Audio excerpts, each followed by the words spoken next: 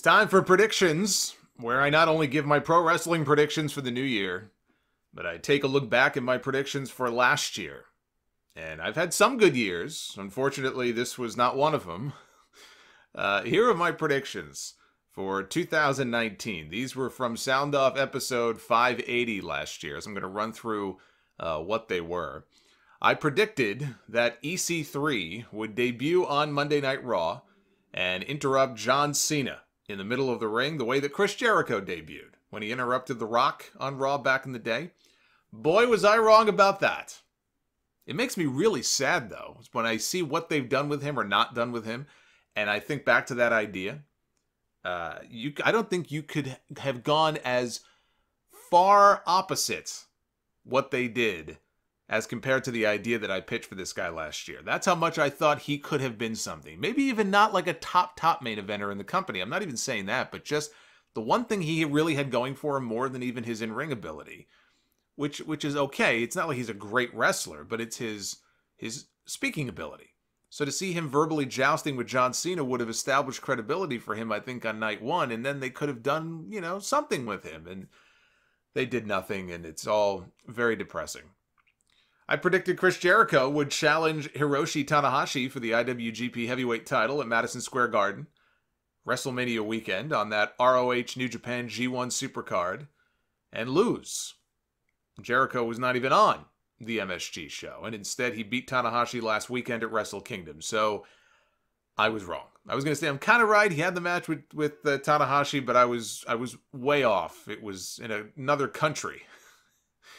And Jericho had a different championship, although that was not on the line, so screwed the pooch on that one. I predicted Switchblade Jay White would become the IWGP champion before the year was over, and I was right.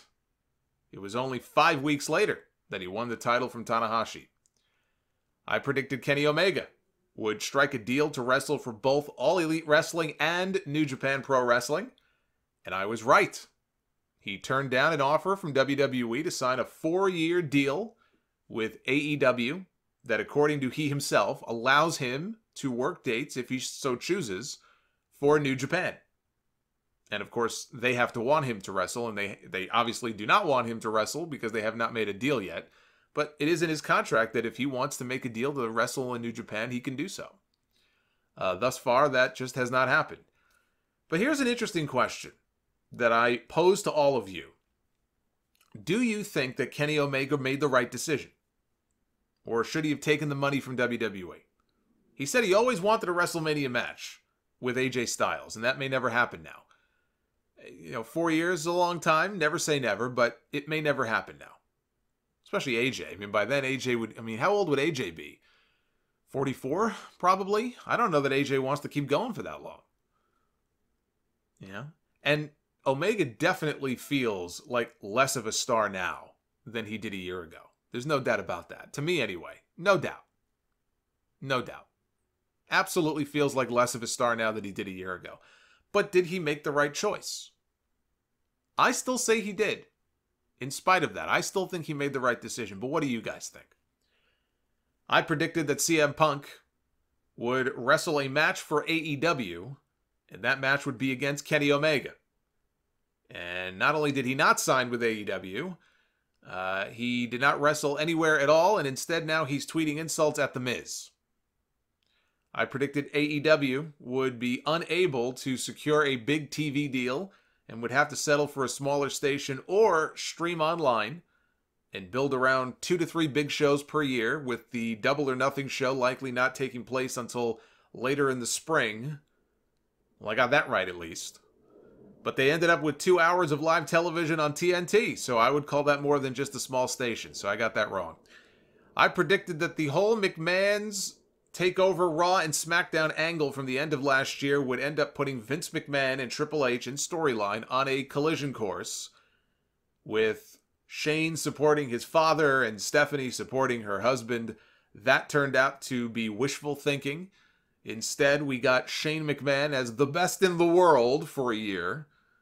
But the idea that I pitched would have had AJ Styles beating Daniel Bryan at the Royal Rumble to regain the WWE Championship and Seth Rollins winning the Royal Rumble match, but instead of fighting for the Universal title, he would challenge AJ Styles for the WWE title, and he would win. So Triple H's guy would get the win. And with Rollins being on the SmackDown roster after WrestleMania, AJ would then move to Monday Night Raw.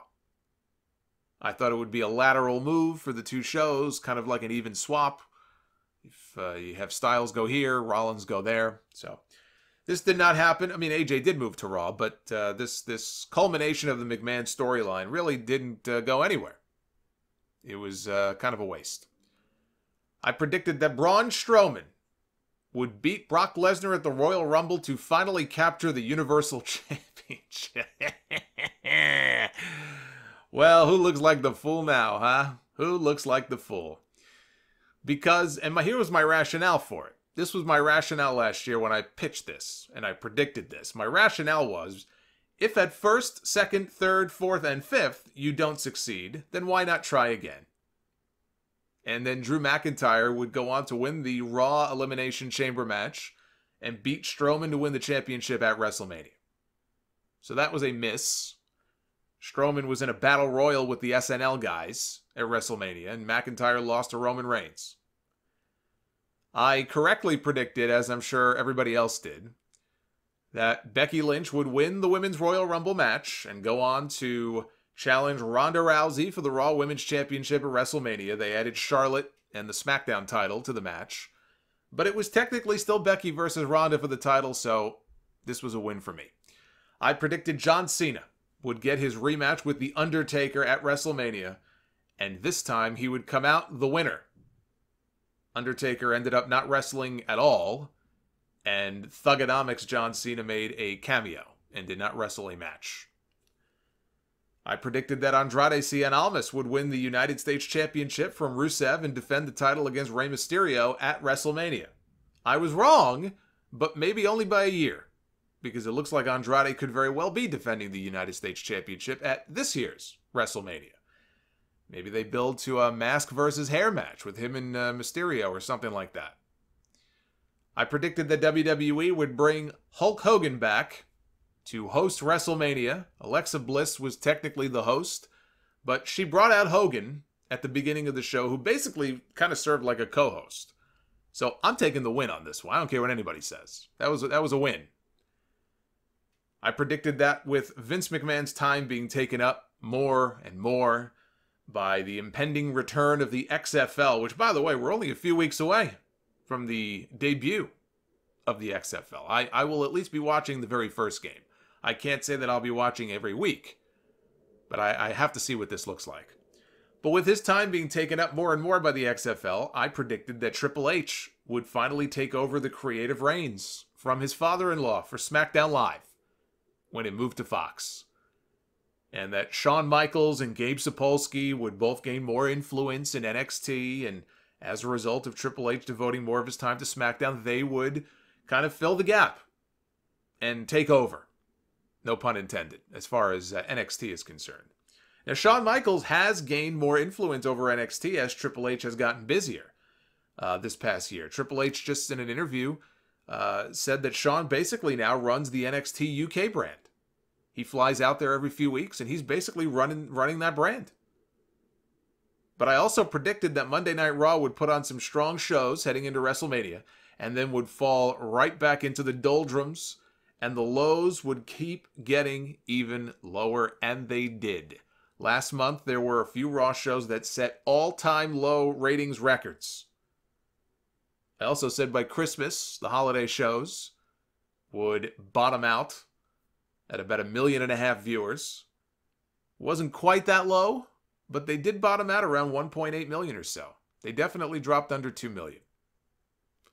I predicted that Brock Lesnar would be drafted to SmackDown in time for the big move to Fox, and for the first time since 2004, Lesnar would wrestle a match on SmackDown, probably the premiere episode.